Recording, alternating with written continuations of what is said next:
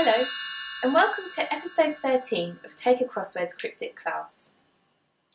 Even though English is the predominant language of cryptic crosswords, you'll often find very well-known foreign words cropping up in answers. Take a look at 21 across. Crowd by the Spanish guest house.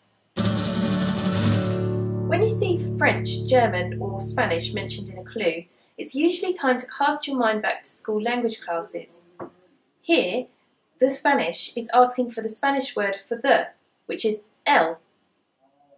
Host can be a word meaning crowd, and when we put the two elements together, the result is hostel, giving us a word for guest house. We can now confidently write hostel into the grid. Amongst other foreign words in crosswords, you'll also see la and les, which mean the in French, or un, which means one. Don't forget to buy issue 2 of Take a Crossword, on sale from the 13th of February for the next cryptic class. Bye for now.